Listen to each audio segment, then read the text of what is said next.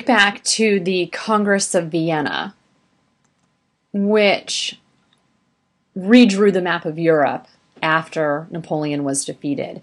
And if you remember, the Congress of Vienna set up this German confederation right there in the middle of Europe. And it basically was a confederation of 39 separate German states. What we are going to see throughout the second half of the 1800s is these 39 separate German states coming together in 1871 and becoming this one large, powerful, strong, unified country that we all know of even today as Germany. So this presentation, and it's actually a series of presentations, will sort of take you through the unification of Germany.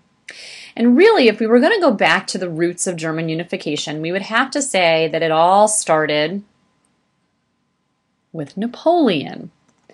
Now remember, Napoleon brings good things to the lands that he conquered. He frees the serfs, he makes trade easier with his continental system, he abolished laws that had treated Jews unfairly. So people at first view him as this modern enlightened hero. But there's one really big problem with Napoleon's rule across Europe, and that's the fact that people do not want to be French. Okay, really, you know, they respect Napoleon. He's not a monarch. They like some of the changes. He inspires a lot of new ideas and makes people see that the government doesn't have to just be a monarchy. It doesn't have to be the same as it was for the past hundreds of years. But his rule sparks nationalism. People say, you know what, we like some of this stuff, but we don't want to be part of France. And so, as you know, Napoleon is defeated, after he had gone out through military conquests, taking over parts of Europe. This last image here I just really like because it highlights the fact that Napoleon did take a different stance with the Jewish community, and you can see the Jewish symbols in the background of this painting, or drawing, I guess it really is. And the idea that there is kind of inherently anti-Semitism rampant in Europe in the 1700s into the 1800s, and Napoleon sort of inspires a little bit of a different way. And we're going to be looking a lot at, obviously, the Jewish community throughout Europe, setting the stage for the Holocaust, but also how the Jewish community reacts to anti-Semitism even before the Holocaust takes place. So keep that in the back of your mind as well. The